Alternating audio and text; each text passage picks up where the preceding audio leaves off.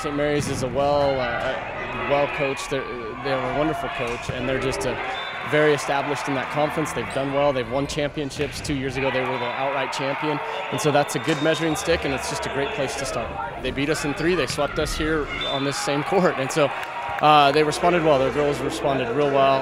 One of our keys was what's done is done, and that match is over, and that's in the past, and we can't dwell on it or think about it once we get back on the court with those guys. Felt we had a good game plan. Our assistant coaches, Heather and Emily, put together a good game plan. All of us together did, and we executed it well.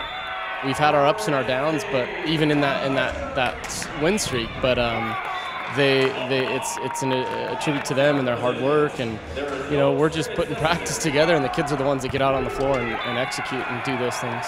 If we play our game, we're good, and so we got to kind of still focus on that and not lose that sight of that.